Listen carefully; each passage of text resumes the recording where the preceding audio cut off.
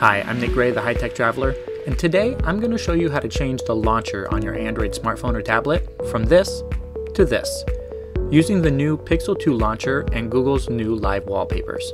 I have new smartphone how-to tutorials on a regular basis, so make sure you subscribe to my channel, or just check out my how-to playlist, which is linked in the description below. Fortunately, getting the Pixel launcher and Google's new Live Wallpapers installed on your Android device is pretty simple.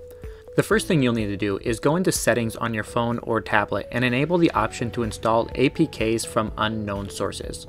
The option can typically be found within the security section within settings. Once you've gotten that taken care of, you'll need to install the new Pixel 2 launcher on your device. The link is in the video description below. Once the APK is downloaded, click on it and follow the on-screen installation instructions. And when you're done, just press on the home button on your phone or tablet and then select Pixel Launcher. The launcher on its own is pretty neat. Up top, you get a widget which shows upcoming calendar appointments, the date, and even the weather.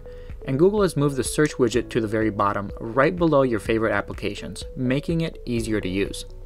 But if you want the full Pixel experience, you'll also want to download Google's fancy new Live Wallpapers. There's just an extra hoop you'll have to jump through to get them. First, you'll need to open up the Play Store on your Android device and search for Google Wallpapers and install the app.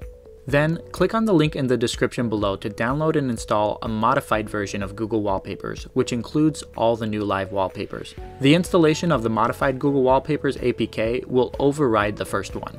Once you're done, open the Google Wallpapers app and scroll to the very bottom and you'll see the Live Wallpapers category. Here, you'll see about a dozen different options.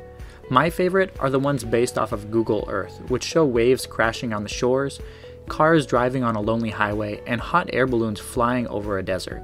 But there's a handful of abstract wallpapers as well, which change as you swipe your fingers on the display.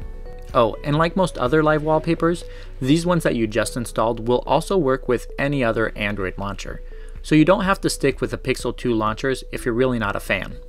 If you enjoyed this tutorial and would like to see more in the future, please give this video a thumbs up. Also, don't forget to subscribe to the channel and check out my other how-to videos. Thank you so much for watching, and I'll catch you in the next one.